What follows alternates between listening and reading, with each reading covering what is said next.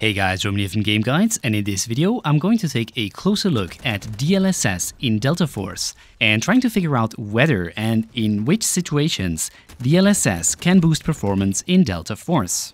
Now, I made a whole video on each and every single graphic setting in Delta Force, detailing their performance as well as side-by-side comparisons, and in that video I pointed out that all of the super resolution modes give me less performance. On that video, I got so many comments telling me that they're actually seeing quite a significant boost in performance when enabling specifically DLSS, which unfortunately I really didn't go too much into detail in that video. So today we're gonna see whether there is any merit to these comments and if it's worth to enable DLSS in Delta Force. To begin with, let's have a look at what probably led to many people thinking that DLSS has such a positive impact on performance in Delta Force. Now, I just put it into the black site here, as you can see, and I'm getting roughly 200 FPS, as you can see from the top right corner. Now, I'm going into the menus and I'm going to enable the performance mode of DLSS. And after a few seconds, we can see that we're landing at around 230-ish FPS in the black site. So that apparently is a slight boost in performance of DLSS. Let's now also have a look at the balanced preset. Here we can see roughly 235-ish FPS, and that's something that I've always noticed, that balance somehow usually perform better than performance for some reason. Very strange. And finally, let's also have a look at the last preset, which is the quality preset. This should give you the best quality, but the worst performance. And you can see that we're still landing at around 228 FPS-ish. Now, there are two problems with this approach. First of all, this is not really representative of a proper gaming session, so instead of benchmarking in the black site, we should really boot into a live match where we also have other players and see what the performance is there. And second of all, it's super important to always look at a moving scene when trying to estimate the visual quality that DLSS is giving you. So first I loaded into a live match on Ascension with my primary system, which has an i9 3900K paired with an RTX 4080. The tests that I'm showing here are for 1440p. And to the top right, you can see the current FPS. This is the first number there. Don't bother about the other numbers. This is basically for benchmarking. So as you can see, without any super scaling, I'm getting roughly 210 FPS. Now let's go into the setting and turn on DLSS in the performance mode. As you can see, now that we're in a live match, I'm actually no longer getting any higher performance with DLSS enabled. Now, if I switch to the balanced preset, I might get slightly higher performance here.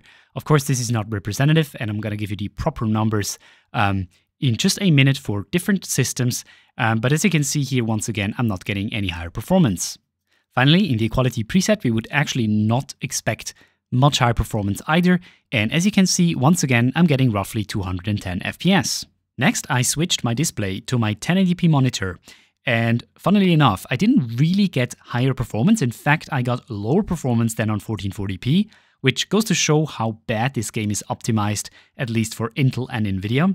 And on this configuration, DLSS actually helped me gain roughly 10 FPS over having it disabled. However, honestly, the difference is so small that this also might be down to sampling uncertainty, and that's still not the huge boost in performance that I would have expected, as many people have reported in the comments of my last YouTube video.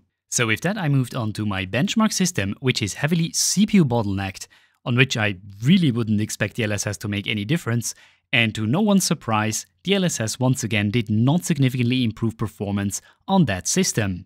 Again, these tests are performed at 1080p and on the Ascension map. So finally, I replaced the AMD GPU in my all AMD gaming system with the RTX 4080 from my Intel system to see whether the combination of an AMD CPU and an Nvidia GPU would finally show me higher performance when enabling DLSS. And sure enough, with this combination of hardware, I'm finally seeing a roughly 20 to 25 FPS boost in performance when enabling DLSS. Note that this is only the case at 1440p, so if we have a relatively high GPU bottleneck, if I drop the resolution to 1080p, once again I'm actually losing performance when switching on DLSS. Now, besides the pure performance standpoint, we should also look at the visual clarity of the game when enabling DLSS. For this, I once again jump back into the black site, because there I have a controlled environment, and I'm showing you what the image looks like when moving. And in my opinion, this is actually the larger advantage that DLSS can provide you over only improving your performance, and that is to provide some anti-aliasing to the game. Now, in my last video, I showed you how to actually disable the temporal anti-aliasing post-processing effect that is by default applied to Delta Force. Now, this makes the game look extremely blurry and you're not really seeing anything at a far distance. But if you turn this off, the opposite is kind of the case, where the entire game becomes very pixelated.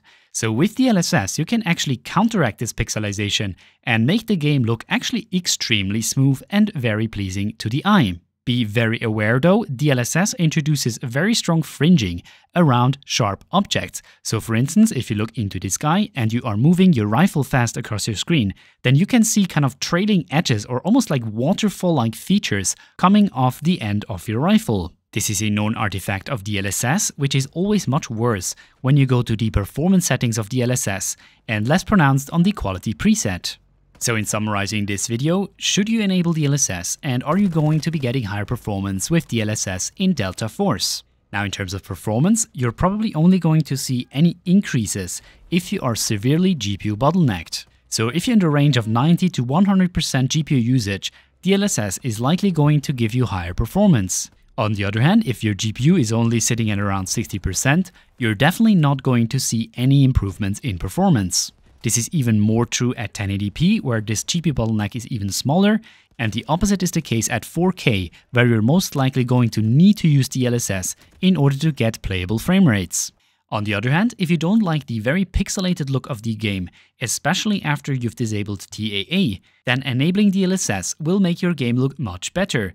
Just be aware that with DLSS, moving objects have this kind of ghost shadow behind them or introduce kind of this fringing artifacts, especially in the performance mode, so stay away of that and instead use the quality preset. Now, just for completeness, if you want to disable DLSS once again, you'll have to restart the game in order for the anti-aliasing that is enabled as soon as you enable DLSS to be fully disabled. Now, if you learned something new today, then leave a like and a comment down below. And if you want to see more in-depth videos on gaming technologies, then definitely subscribe to the channel, it's completely free. But that's it for today, guys. Thank you so much for watching, have a wonderful day, and I'll see you guys in the next video.